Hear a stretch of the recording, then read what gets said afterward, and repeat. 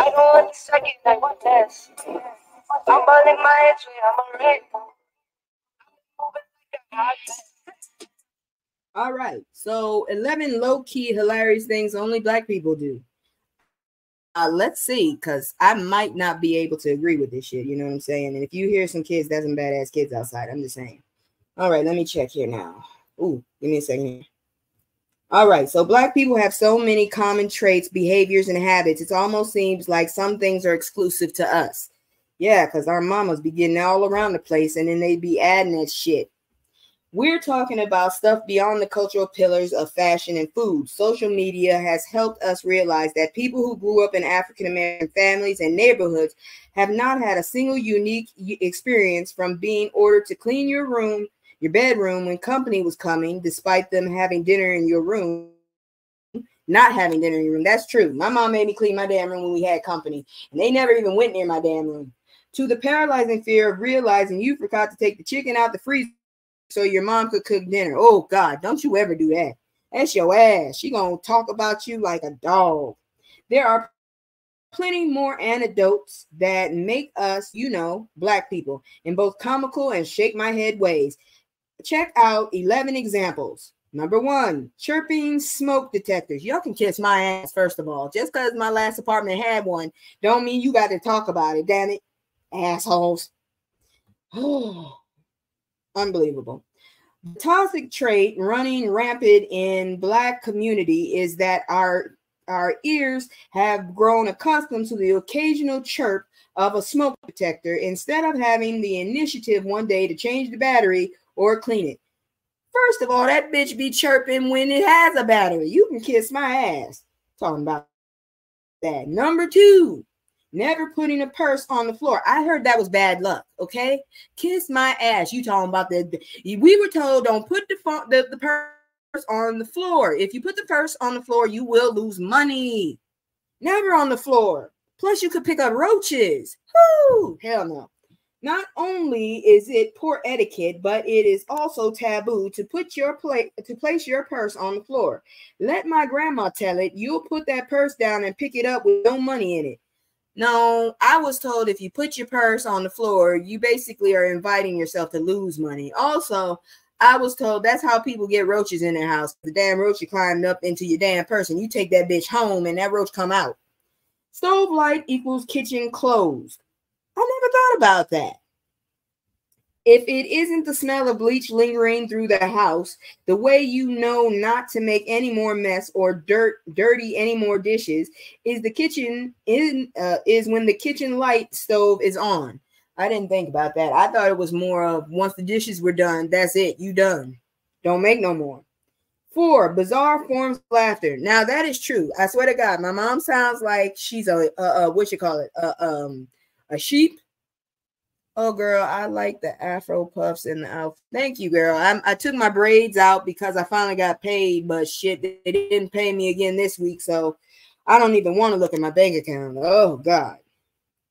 So what did they say? You ever seen a group of black people scatter suddenly? No, they may not have been fleeing in terror. They were probably just laughing. Black folks use their whole body and soul when they laugh, from toppling over on one another. My cousin did that shit.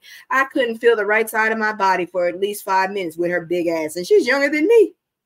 Whew.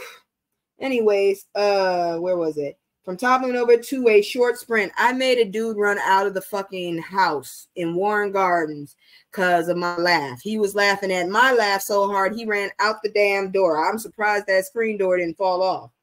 You'll also notice a distinct type of laugh. My personal favorite is the Windex bottle cackle. It's too contagious not to laugh with them. I have a geeky laugh. I'm going to tell you off the back. It's weird. When you really hear me laugh, it's woohoo. So I want to check this website out, Black National Geographic. I need to see that. Anyways, number 5, designated kids' room at functions. Yeah, that's true. I got kicked out of my whole room. How the hell that work? I got kicked out of my whole room so other kids could go into my room. How?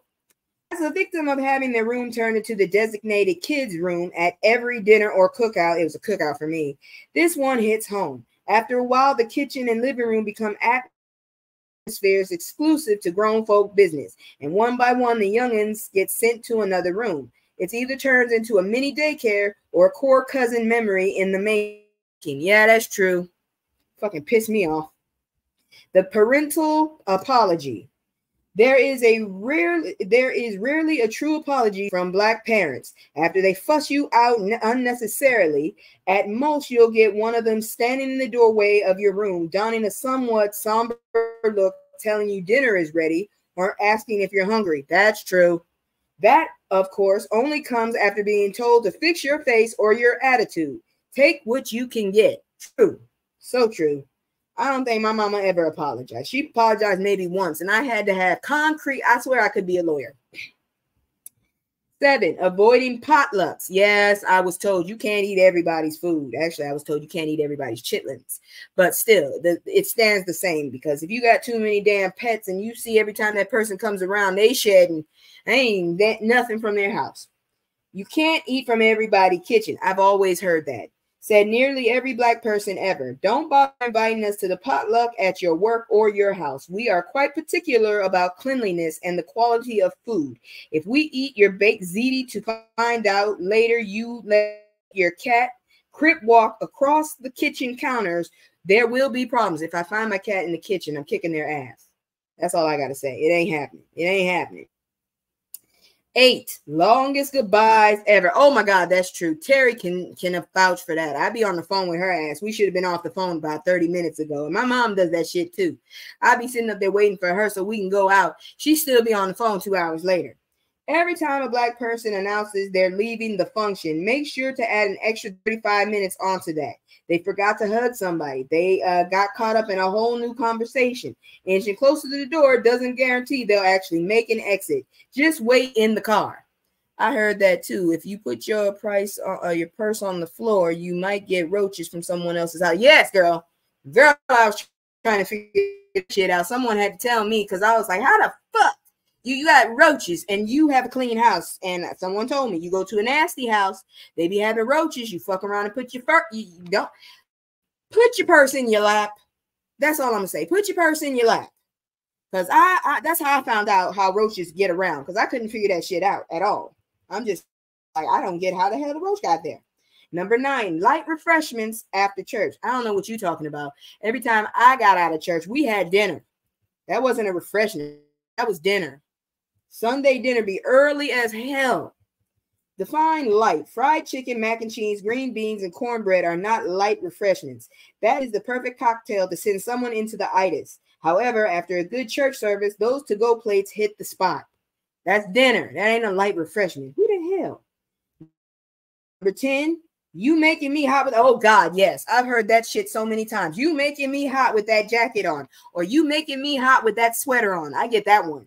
Take out that sweater. You making me hot. How the hell I make you hot? Only a Black person will look at someone else wearing an extra layer of clothing and accuse them of changing the temperature in the room. You could be perfectly comfortable in your hoodie, but for some reason, be ordered to remove it for the sake of someone else suddenly bursting into a hot flash from looking at you. That is so true. I am telling you right now, I be sitting up there in my comfortable jacket. I don't want to come out my jacket. And my mom would be like, why are you in your jacket? You have to leave? No. Well, take it off. You're making me hot. What? You're the one sitting up here running around with the damn house feeling like the South, no, the North Pole. I wonder, number 11, adding S to non-plural words. What the fuck y'all mean? You see that? Costco? What is Costco's, Burger King's, J.C. Penney's? I'm guilty of the last example. Sometimes the extra S just makes the word roll off your tongue better. But for the sake of grammar, we must admit we are wrong. Will we change? Probably not. I don't know what you're talking about. I say Burger King. I say Costco. No, I do say Costco's. I say Costco's. I'm going to Costco's. I do say that. I'm going to J.C. Penney's. I do say that. I say I'm going to J.C. Penney's. I'm going to Burger King. No, I just say Burger King. I'm going to McDonald's. I do say I'm going to McDonald's. I do not go. I've never been to Chipotle. They say Chipotle. I've never been there. What is Aldi's? Oh, Aldi. Aldi's. Yeah, I say Aldi's. Nordstrom's. Yeah, I say that. Panera's. I've never been there. What the hell? Y'all get on my nerves. It's plural. It's plural. Let me know. I'm confused. Well, those are the 11 things that apparently we be saying, and some of that shit is kind of true. I ain't even gonna lie. That is actually good. Thank you for paying attention to us, I guess. I didn't think about that. But now we into the goddamn we into the celebrity point, and I'm telling you right now, it is 8 o'clock. All them motherfuckers outside. I swear, they outside. Kids are outside. But anyways, and in the hallway. These motherfuckers ain't going to school, I guess.